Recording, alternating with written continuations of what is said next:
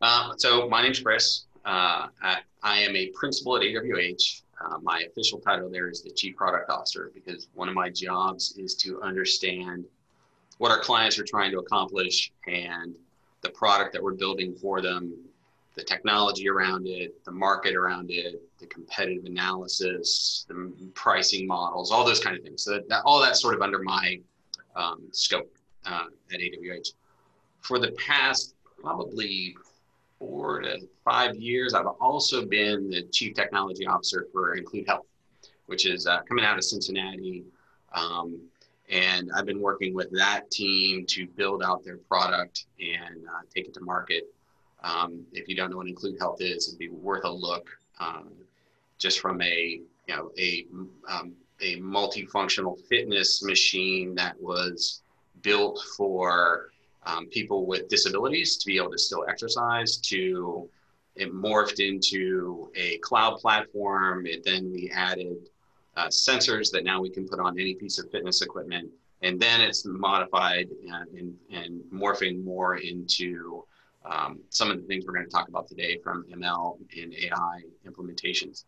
The reason why this talk is better today than it was then is because the entire spring with the pandemic, two things happened. One, I learned to get very comfortable with Zoom and talking to a panel of screens versus in-person, face-to-face, which I also like. The second is we've spent a ton of time heads down into ML and training models for the types of things that we want to accomplish across a number of our clients. And I've been sort of spearheading most of the R&D on that, so I'm very hands-on.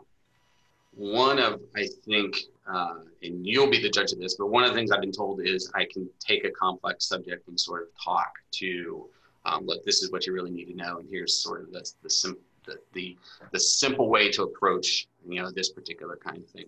So this particular presentation is new, so you guys are seeing it for the first time.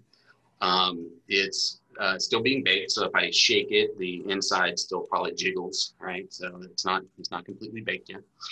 And but we're going to go experiment together through this particular talk, and you guys can give me feedback on it. The first 10 or 15 slides, I just want to give you some education as to what machine learning is and the approaches to machine learning. Then we're going to be super interactive, and we're going to go play with some models, and we're going to go, then at the very end, we're going to train some stuff. And we're going to do that live while everyone's on this call. Because machine learning isn't something that needs to be, don't want to be offensive, but you don't need to lock data scientists in a room, and you don't necessarily need to have a PhD to get started. Now, commercialization of machine learning, you probably want people who have a lot of experience doing it.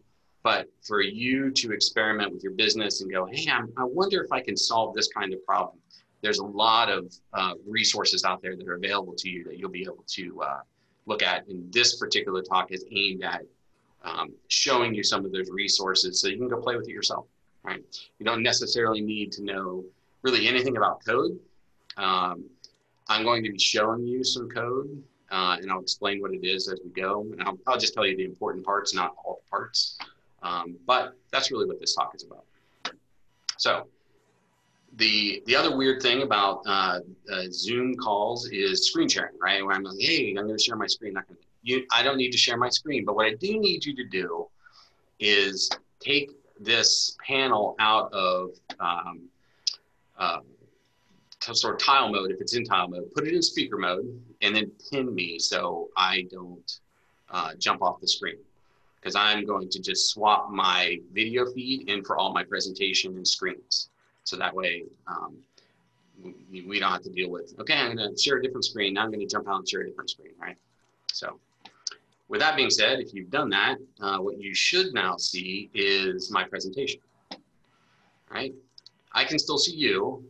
I can still read your chats. I can still see you, wandering off into the like I'm not paying attention. So I'm still watching you. You just get to watch my slide deck. All right. So here's what we're going to do. We're going to talk about machine learning at a 101 level. So this isn't, your 700 series machine learning where we're going to talk about, complex things. what we're going to talk about is what is machine learning, the different ways that we build models, what models are, and then we're going to go play it, right? So what's the difference between machine learning and AI? We get this all the time. And I used to start off with the fact that if someone says machine learning, just substitute the word math, right? Because that's really what's going on here is a bunch of math, right? But what's the difference between machine learning and AI? Machine learning uses data and training techniques to build a model. That's really what our goal here is. Artificial intelligence is the application of those models, right? And if you just sort of go on the surface, that's what we're talking about, is machine learning allows us to take data, do something with that data, and then build a model that we can consume. Artificial intelligence is the use of those models to solve problems. So it's a two-step kind of thing. Right? So as we go through this, we're going to talk about data, training, and models, and then we're going to talk about consumption, which is the other side, which is once I build a model, what can I do with it? The other thing to think about during this is there's not one model that rules them all, right? So there is no sort of general artificial intelligence that can do everything. We build models for specific problems. And we're going to talk through some of those examples as we go, but understand that one model typically isn't enough in a solution. And when we're building AI-based applications, and we try to bake AI into most of the things that we're doing because it solves problems without a lot of code. But it's normally not one model. It is multiple models working together to get us to sort of an end result. So there's 3 easy steps to machine learning bullets. One is data, the second one is your training, and the third one is your consumption. All right. So data, train, and consume is sort of the process that we are going to go through from an ML perspective. And unfortunately, I forget who brought it up that said they really wanted to talk about data and data modeling. We're not going to talk about data at all. Right? There are many talks about, hey, how do you want to set up your data? How do you want to do your labeling? How do you want to do those kind of things? We're just going to assume that you have some data that you know what to do with. And it's got some structure, and we're going to go with it. So we're going to focus here on training and then consuming ML. Because if I brought up, a database and started doing select queries and started exporting data and those kind of, you all would gloss over and then drop off the call at some point and then hate this talk. So let's keep it to the fun stuff, which is actually training and consuming models. Right? So training models, there's a number of different ways that we can build a model, right? And depending on what we want the model to do and what we're doing with that model depends on how we're going to actually train that model. So, this is, I swear to God, this is the limit to the technical sort of backgrounding kind of things here, but there's really 3 big ways that we deal with models at this, training models at this point. One is supervised, where we start with something called labeled data, lots of labeled data. So I need to know what that data is, what the columns stand for, what they mean, those kind of things. We split that data set into pieces, could be 2, 3, 4, depends on how robust we want our models to be. We train that model, we test the model. So what I do is we will take one, let's say we have, just make up numbers, we have 1,000 records, right? And I'm going to take 500 records and I know what those records are and I know the results. And a great example of this that you can wrap your head around is there's a data set out there that was a data set about the people who survived the Titanic and who didn't survive the Titanic, right? So there's a data set that says, hey, this is the person's name, this is their age, this is their what class, what level that they were in the ship. When they bought their ticket, were they with other people? Did they have siblings? Did they have children with them? Were they male? Were they female? Right? This is this data set that really says who was on the Titanic. And then there's a label out there that says, did they live? Right? So I've got the truth in did this person live or did this person not live through the Titanic? So what I can do is I can take that list of all the Titanic people that were on the Titanic. I can split it into 2 pieces. One of them are what we know is the correct answer for that person. The other one is we know the correct answer, but we're not going to tell the model the correct answer. We'll train the model on did this person live or not live, and let it look for patterns between the people that lived and didn't live. We then can generate a model, and we'll do that a bunch of times, not just once, but we do it over and over and over. Then we mix some of the other data in and see if it still reacts correctly. And then we mix some of the other data in and we test that model to see if I now give them somebody who lived, does it have a high percentage confidence that that person lived through the Titanic or not? And if my model starts to get good at predictive, then I know, okay, I can live with this model, and then we roll it forward. And then we can add data that we don't know the answer to. Like for instance, if I bought a third-class ticket and I was a male traveling alone, what's the likelihood I survived the Titanic disaster? Very low. But if I was a woman who was in the first-class compartment and I had children with me, there's a very high probability that I survived the Titanic. In the models, we should be able to run data through the models and see that kind of interaction, right? And that's supervised learning. We know the answer to all of the data in the system. And then once we train the model, we give it data that we don't know the answer to, and it will give us a prediction as to what the answer is likely to be based on that data, right? Most of the things that we deal with at this point are supervised models. We know the truth. We know what we want to get out of the model. We train it over lots and lots and lots and lots of data. And then we have a model that we can introduce new data to that we may not know the truth of, and it will predict the truth for us. And that's what supervised learning is. Good example of this, house pricing, right? So we have data on houses and square footage and the number of rooms and whether it had a garden and a pool and any kind of information about that house, the price of the house. And then by leveraging that data from thousands of houses, not only in our area, but across the nation, we can start building models that should be able to tell us what the price per square foot of a particular house is based on all the amenities and all of the assets that that particular house has, right? So this is a supervised learning model. We add more and more data to it as we go.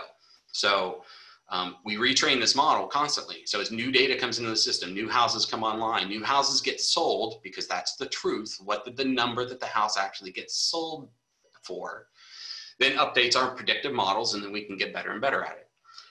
Zillow and Redfin and all those use these kinds of models to figure out when you put your house in, you go, I live at this address, and it goes enter based on the base information that it has from county records and MLS, it will give you a predictive model.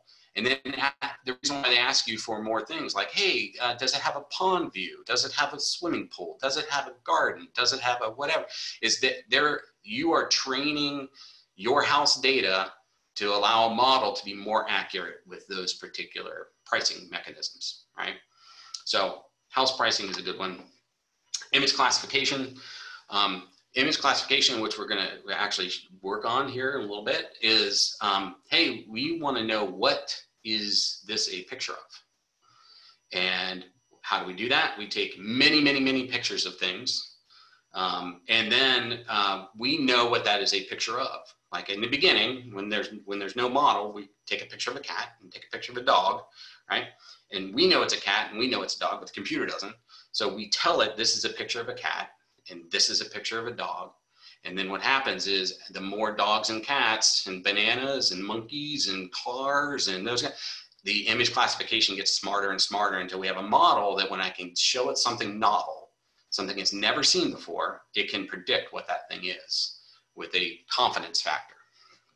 So image classification is an example of supervised learning. Text sentiment, which is essentially language classification, and it's context by word association. And then by training a model to recognize sentiment is something good or bad, happy, sad, those kind of things. We can filter and monitor like social media for negative comments on our channels. So if someone mentions AWH and they go, these people suck, I want to know that. So I can build a model that just sits there and watches for that kind of sentiment about how people are talking about it.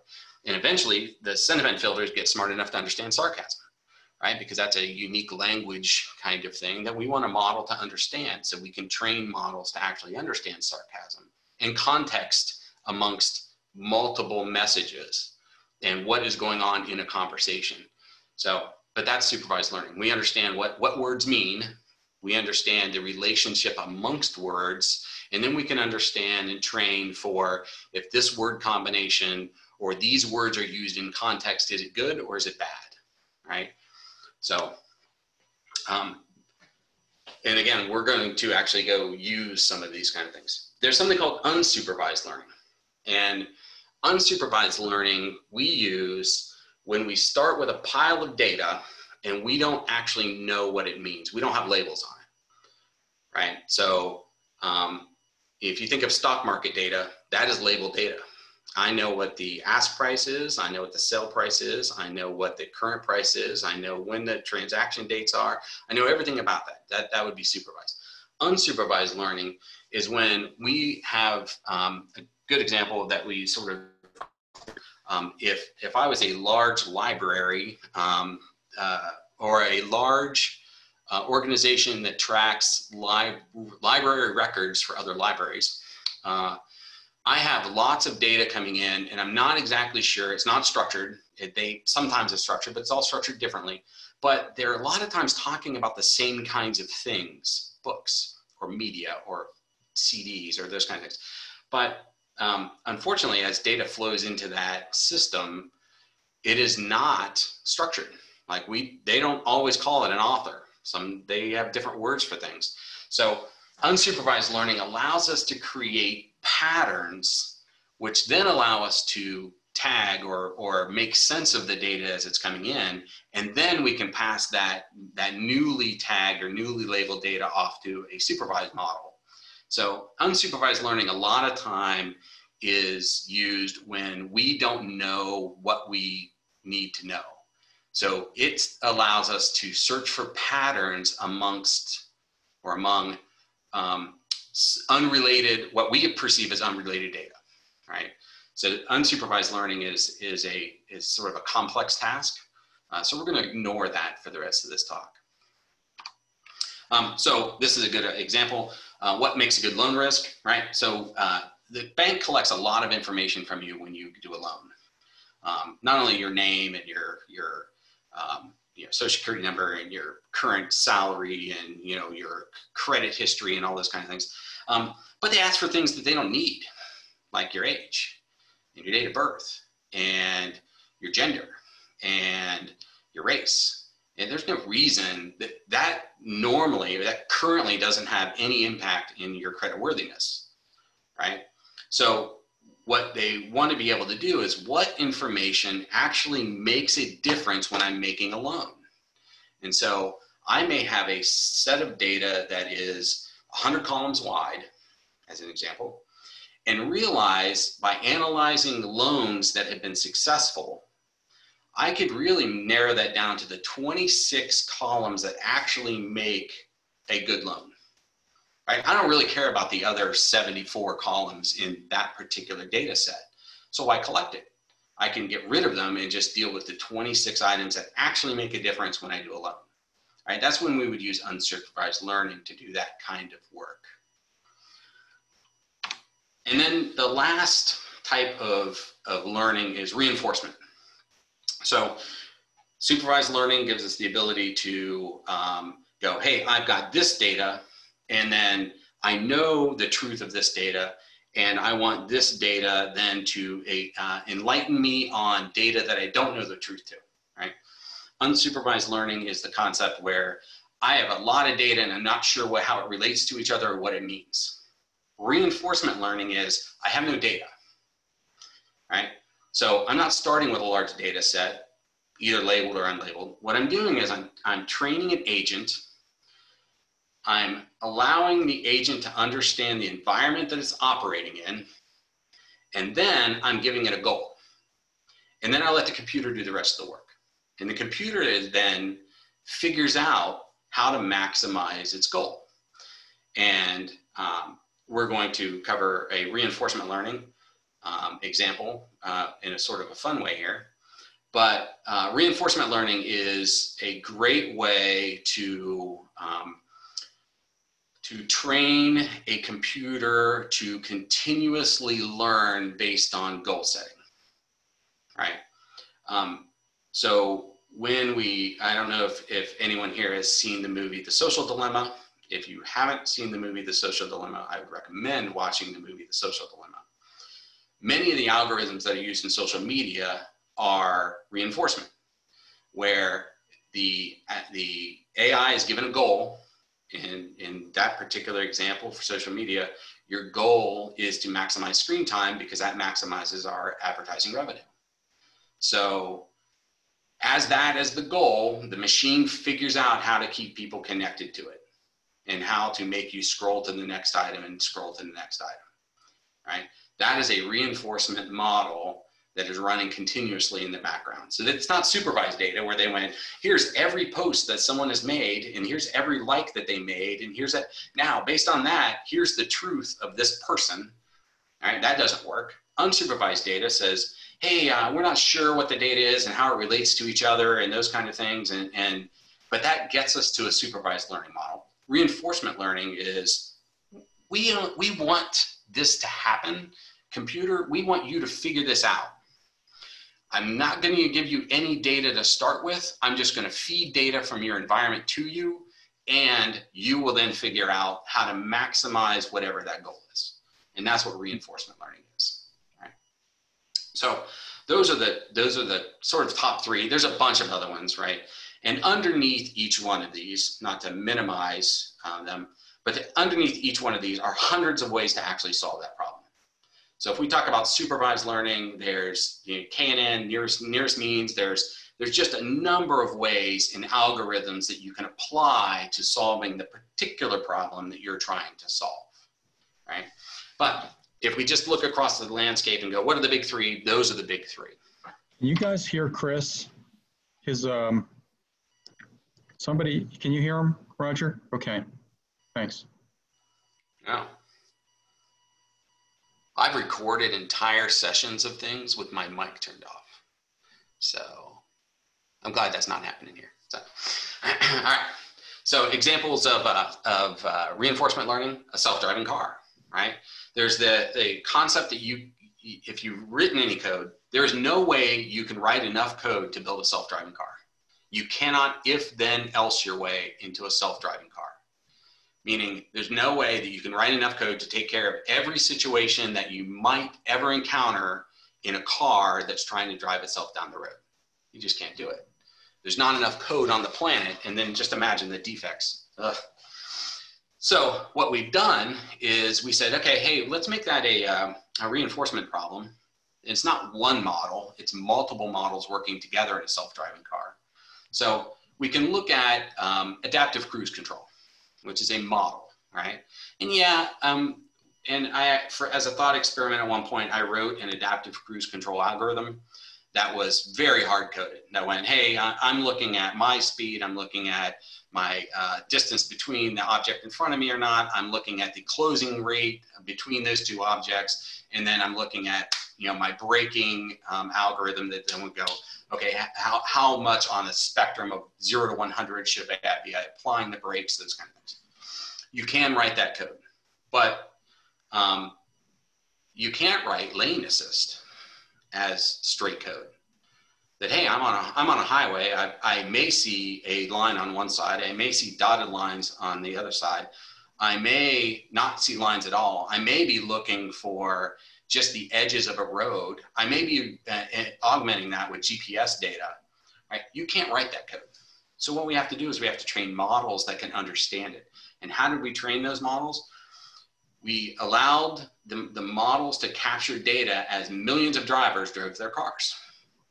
So the humans have been teaching the machines how to drive a car for years. Every Tesla on the road is really a data input into a reinforcement learning model that goes, okay, I'm getting smarter, I'm getting smarter, I'm getting smarter based on how all these people drive. The implicit bias is, what if we're watching sucky drivers, right? A terrible driver is going to introduce terrible driving into the system. Now, there's a great book called Fuzzy Logic that I read when I was a teenager. And hey, don't judge me. So as a teenager, I read this book called Fuzzy Logic, and it was ancient then, but basically it was the concept that there is no truth. There is only a number from 0 to 100. And everything that we believe is truth is on that scale, right? Now, it may be 100 on that scale that we believe, but if you, the concept is if you asked 100 people to write the letter A, normally 100 people should be able to do it. But what if one does it wrong? And the computer is then trained on 99 correct A's and 1 wrong A, right? The computer will never be 100% confident in any of its values that is coming back when it goes, that's an A. But it doesn't look like that one person put in, so I'm gonna give it a 99, right? And that's really why machine learning, you will never come back with 100% sure probability of an answer, is because some data somewhere could have violated that. You know, some picture of a cat was actually a picture of a fox. And so when that got ingested into the data set, now every time it sees a picture of a fox, even though it's seen 50,000 pictures of foxes, it still isn't completely sure that that's not a cat, right? And sort of that's one of the problems with ML. But for self-driving cars, the reason why that we don't have a generalized self-driving car at this point that can handle all weather conditions, all temperatures, all lighting conditions is because we just don't have a set of reinforcement models that have been trained on all of those things yet. And that's what the car companies are working on. I mean, that's really what they're after. And that's why Tesla is trying to really push into that space. They've built their own computers in order to reinforcement learn on the fly. So I wonder, how would you guide businesses that are looking at their issues and thinking, should I use a machine learning as a possible solution for this particular problem or question? What is a good criteria for those questions? Good question. You're preempting me on some of our final kinds of conversations. Mm-hmm. But to answer that, what I would look at is complexity of scope and the sort of agility to solve that particular problem. As soon as I run into a solution where, so one slide later on is a slide that's, I'm just going to go to it. We're all friends here, right? I'm just going to jump to this other slide. Oh, it was the next slide. You were, good job leading us. So there's something called the universal function approximator theory, right? And machine learning is a universal function approximator. A function, for non-programmers, is where I take some data in, I do some kind of code, and I put some data out, like I return it to you. Think of an easy function is the function for math called add. We all know what that does. If I take one number or two numbers in, I put them together and I give you one number back, right? I have two inputs, one output. All right. So I'll leave this particular screen. So two inputs, one output. Well, a function actually put those numbers together. Right? And it's easy for us to go, well, yeah, I mean, that's simple code. I would write that in one line. Great. Now let's talk about very complex things that couldn't take in or that would be very difficult for a programmer to write.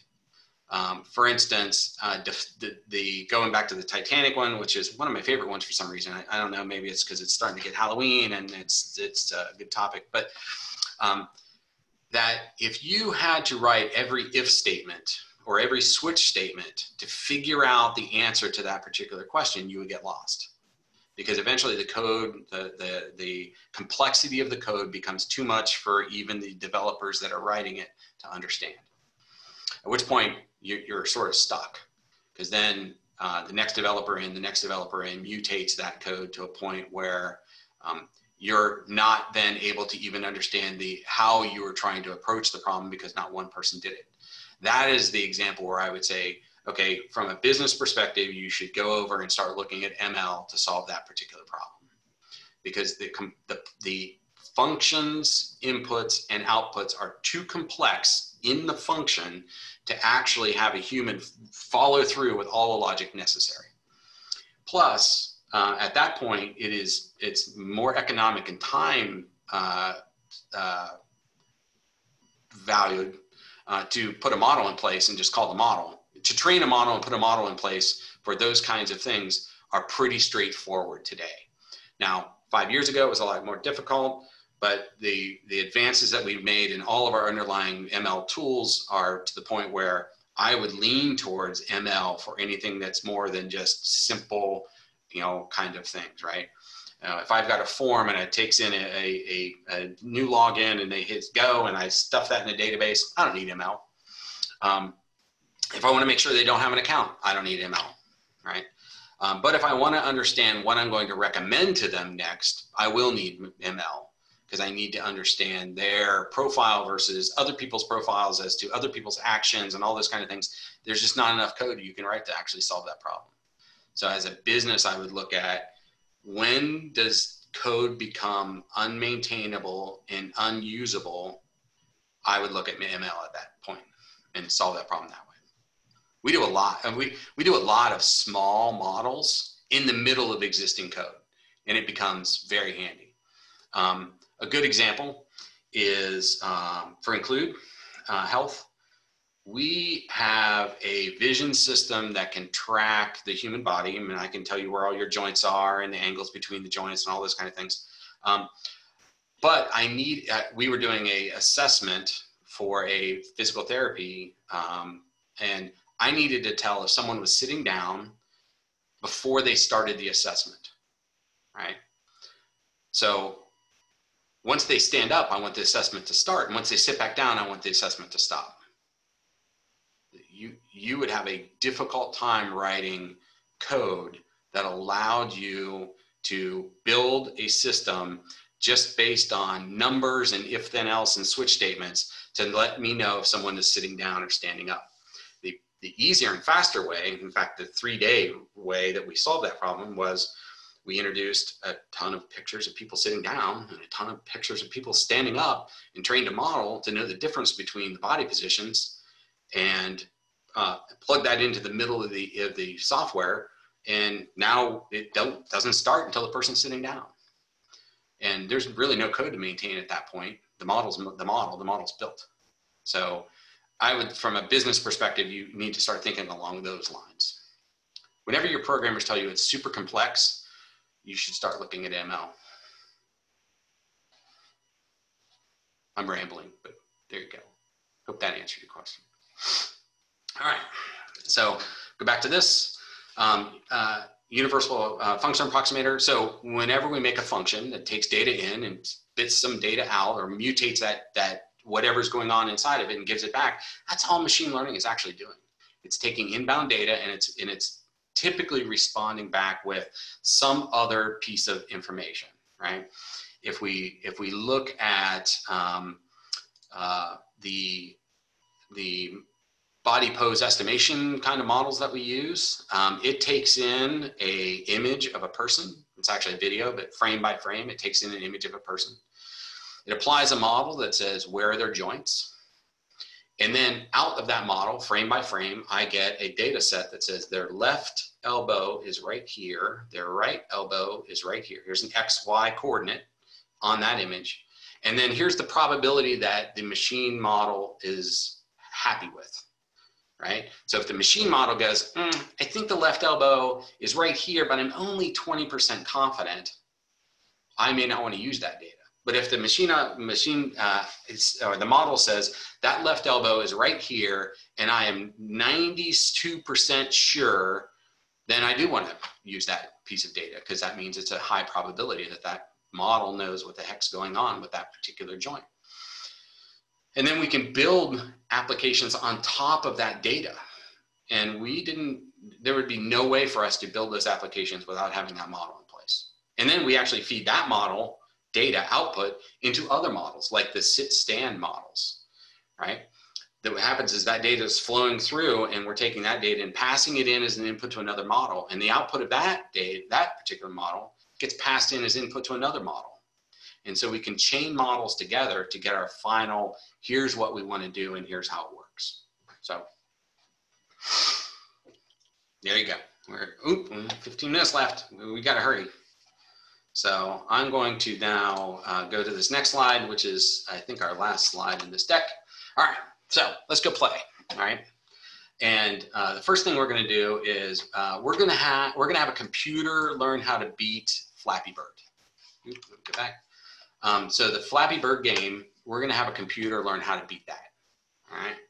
So I'm going to switch over to a different screen here. I'm going to get rid of you guys off the screen. And we're going to go and play Flappy Bird. So you guys know what Flappy Bird, well, maybe you don't, but Flappy Bird is this game where you start with this little character and your goal is to get them through the pipes, right? And it was super, super fun to play and got super addictive there for a long time on the internet. But we don't want to play Flappy Bird. We want to teach a computer how to play Flappy Bird. So what we're going to do is we're going to build a Flappy Bird game, and then we're going to let a reinforcement learning model figure out how to maximize its score. So what we're doing here is we're starting with 50 birds at a time, and then we're going to watch its generation score. So it says generation 6. What's happening is the computer is learning how to do this game, because every time it can increase its score, it looks back and says, how did that happen? It doesn't know anything about these pipes when we first started. It doesn't know anything other than if I hit the space bar, or the equivalent for a computer of hitting the space bar, this bird will do this little jumpy thing. And that is it. That's the only thing it knows. So it tries over and over to, as an agent, to hit its goal. And its goal is to increase its score. So it's trying everything it can over and over and over to try to increase its score. And so it tries all kinds of things, right? So now we're 50 times 17 games into this particular system, right? And I can speed it up a little bit because it's a computer playing against itself. So it's like, okay. And okay, and it just, and you start rooting for it. You're like, come on, computer, you can do it. Come on. Figure one out. And so as the computer goes through generation after generation of learning, and this is exactly what a self-driving car has done, other than it doesn't run into pipes. Well, it did initially, right? Because we just run simulations on some of those kind of things. So as we start to go through, okay, we're at generation 34, seems to have figured some stuff out, but not big jumps yet. So now it's going after, and still not there. And all right, figured that one out, couldn't get there. So how's it gonna do that? And we'll start going faster and faster just to get through our generations. Normally, this particular game will run between 50 and 100 generations before we have it's almost flawless at that point. So while we're sitting on this call, we've now run 44 generations. It's got its max score at 675. Oh, just beat it. Learning. We'll go faster.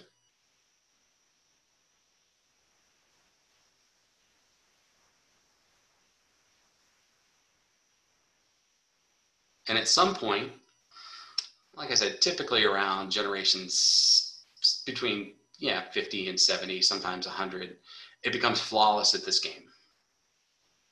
And this is not me passing in a bunch of data to a model.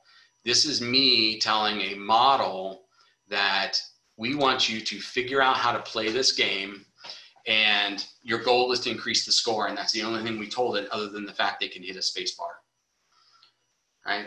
And that's what it's doing right now. So while we've sat on this call, we've trained a reinforcement learning model to play the game Flappy Bird. And what's amazing is the code behind this is pretty minimal. Now at this point, when I've done this presentation, people get upset when I stop it because they want to see if it'll just keep going, and it will. If we just speed it up, it'll keep playing this thing forever until it comes into a situation it hasn't encountered before, like a self-driving car in the middle of winter at night on a slick road. And then it has to learn again, and it has to learn the next thing. But right now, pretty much has Flappy Bird figured out in about 52 generations of learning. All right. So everyone good with me stopping this? Like, no, I want to see it fail again. No, okay, all right. So the code around that, we use this is actually JavaScript. So we use a modeling tool that allows us to do genetic reproduction. So one generation teaches the next generation as to what it learned. That's how we do that. We push that back. So as one bird runs into a pole, it tells the next generation, don't run into a pole. One generation can't make it above into an opening because it didn't flap soon enough. It tells the next generation to go do that, right? And then, of course, the game itself is pretty straightforward. It's just a simple game that some guy wrote, and we've got that there. So, so we just trained a reinforcement learning model to play Flappy Bird. So the next thing that we're going to look at is a project called ML5. And we started here with a lot of the things that we do. So if you go to ml5js.org, this is something that you guys can use right now to do machine learning on the web. And this is a great place to start. And here's a good beginner's guide to machine learning with ML5. And it's very approachable. First of all, it's JavaScript based, so I don't need Python, I don't need R, I don't need a bunch of tools that we normally would think of in classic ML. But I can work with it from here. So if we look at it, there's a whole bunch of different things we can do. First of all, there's neural network, there's feature extractors, there's classifiers, but they give you some pre-built models that you can play with, and not only image models, but also sound models and text models. All right. So you can go to this website, you can go, hey, I'm really interested in image classification, right? Or YOLO, which is you only look once, which is a thing that says, what's a cat, what's a dog, right? So if you go to this particular thing, there's a picture of a cat with a box around it, that's cute. They'll tell you how to use the model, but what's great is they go, hey, here's some examples of how you can use it. And if you look at this P5 web editor, P5 is a JavaScript language that we use for games and super interactive kind of web content, right? But if you go look at this image, it's this single image or this webcam image, what you really get is this piece of code. It's a piece of code that I will make smaller, all right? And basically what it's doing is it's saying, hey, load the P5 YOLO model, right? So at the very first thing I do is I go, hey, I'm gonna create a thing that is a model. And that's all we had to do to get that model to work, is this one line of code. P5 is broken up into a setup, which is sort of like Unity or any other gaming kind of platform, which is there's a setup where you do some things once, and then there is this concept of draw, which happens every frame on the screen. So this code runs over and over and over. But what we've done is in setup, we set up a camera and we set up, hey, we're going to load an image, and that's the cat image, right? And then what's going to happen is when that model gets loaded, then we're going to allow it to try to detect what that image is. So if I hit run right here, what's going to happen is you can see down here it says detecting, and then it says, okay, here's the picture. And then if I examine the data that came back from the model, it's a cat. And it's 63.79% confident that it's a cat, right? You guys can see that. And where is the box that I would draw around it, and how big should that box be? Right? And then normalized means in what happens is we pass this image into that model, and that model shrinks that image down, breaks it up into tons and tons of pieces, and then comes back and says, here's where the cat is. And that's where it is in the model itself.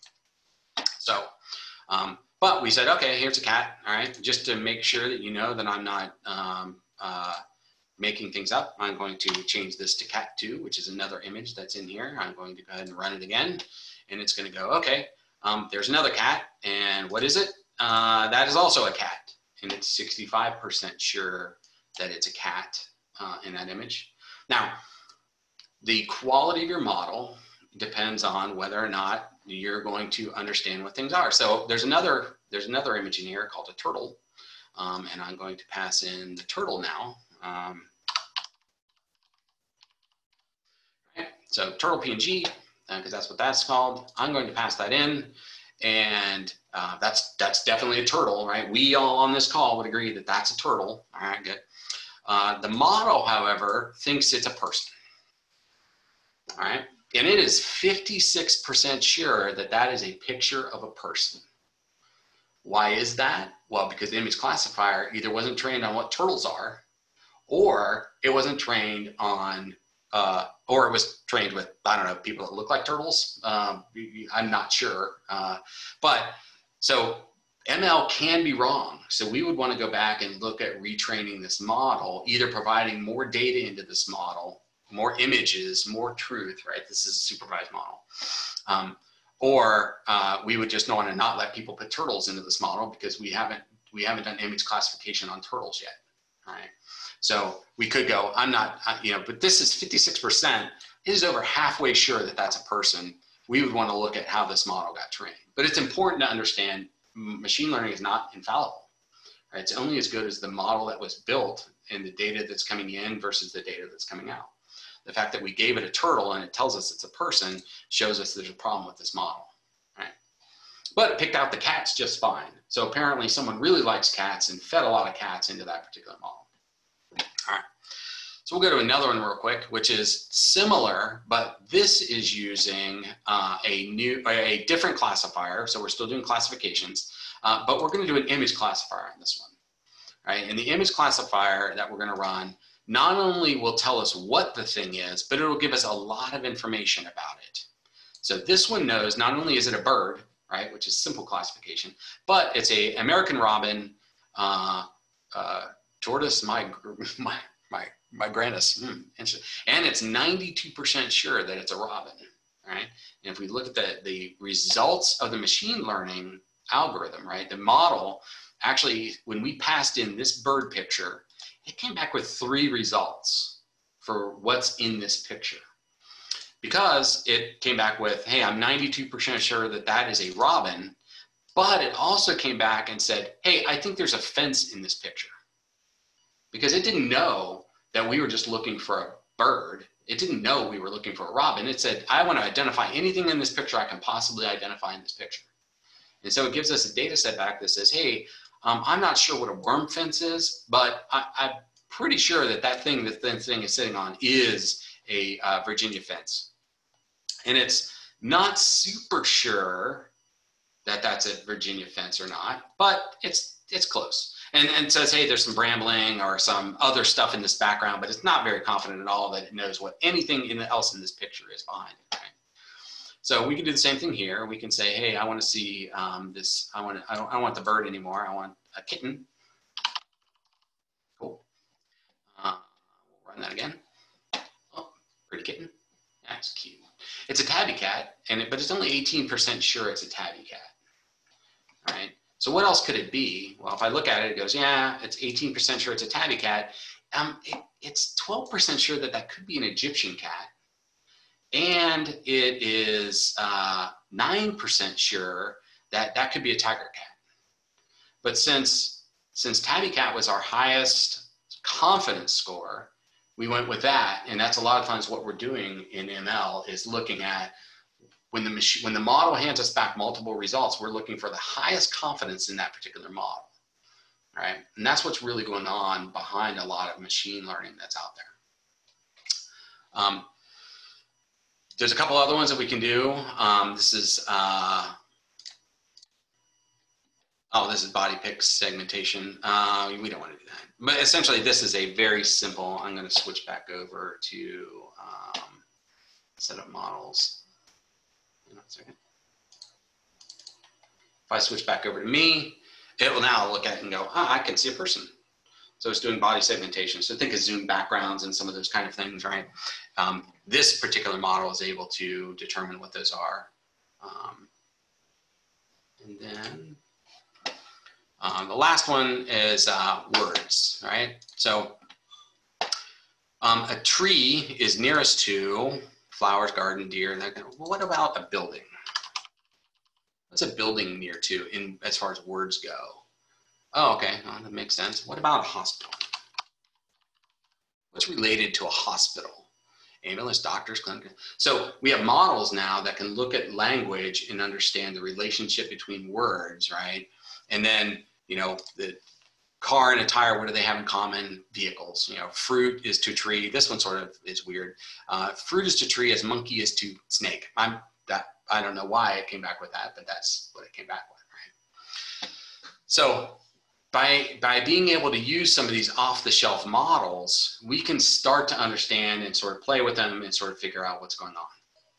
Now, unfortunately, I had terrible time management because this is my first talk that I've done in a couple of months. I have what I think is a pretty cool example of us going and building a model.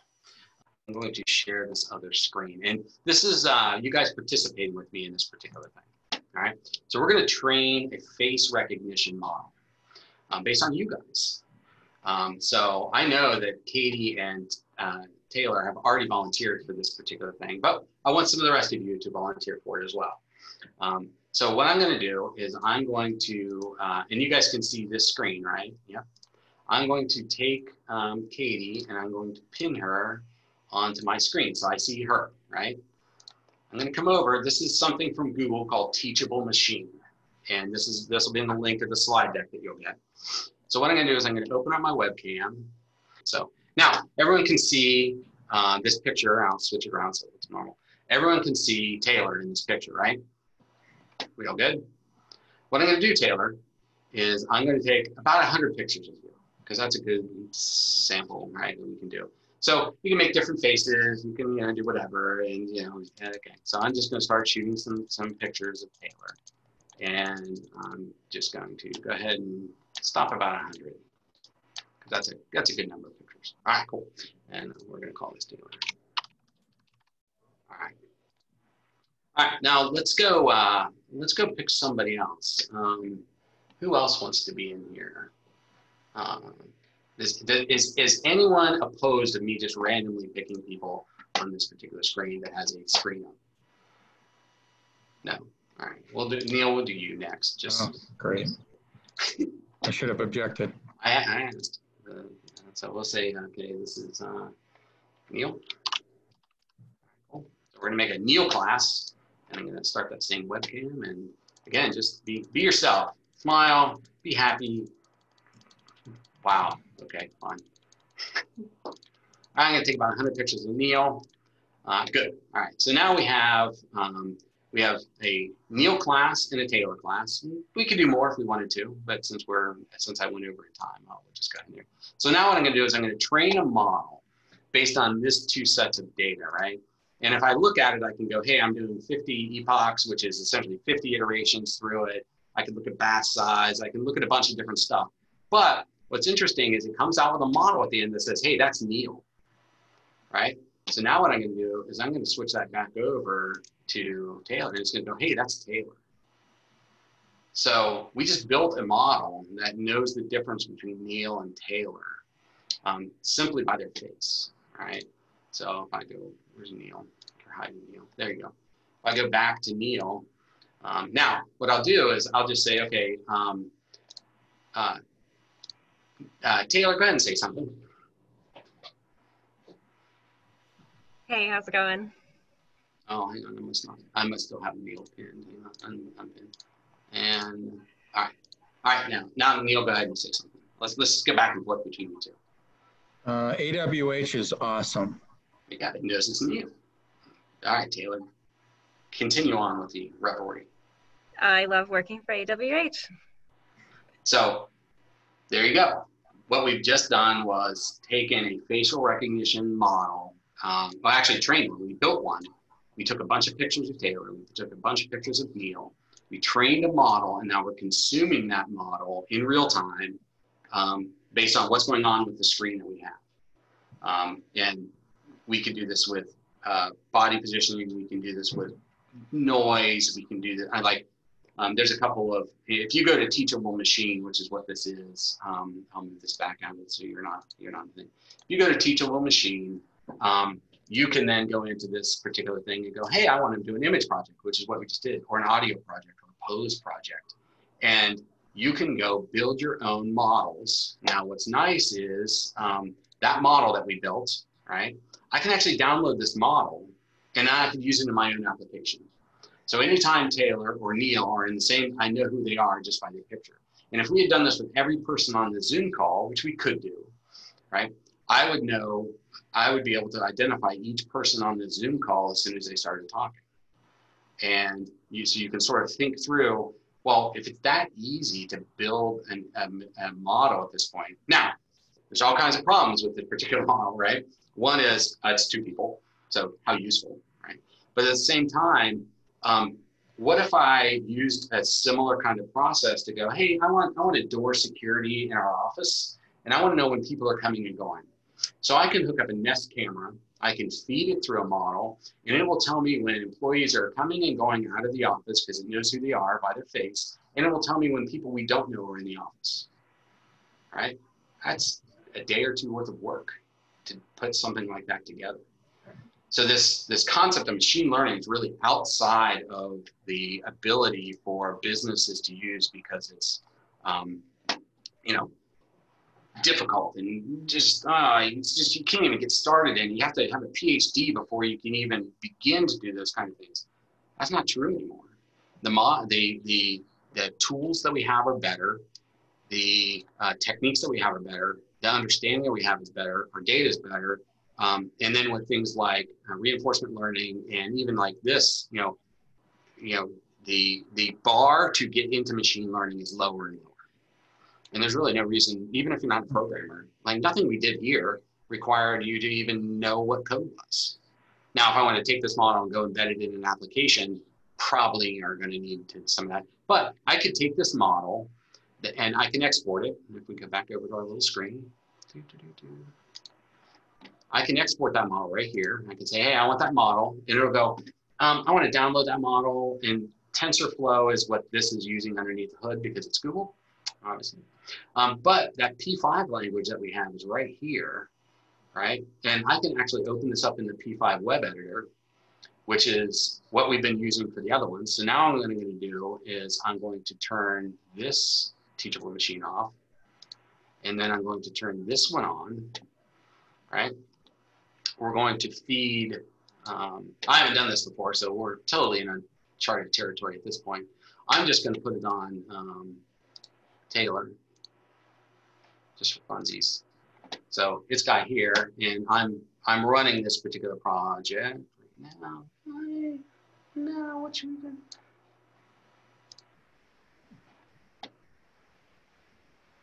Oh, this is looking for daytime, nighttime. Yeah, see, I shouldn't have done that. But let's just pretend I didn't do that, and then we'll go on from there. Yeah. So, but again, I think in closing, machine learning is not something that you should be afraid of. It's the implementation of machine learning, and that you should be really looking at as to how are these models being used. That is the ethical problem for businesses. But should your business look at machine learning as a opportunity? Yeah, because the bar has become low. It's super integratable. It's something that pretty consistently works, and you can always improve it. And it saves you a lot of time and code complexity by being able to do that kind of work.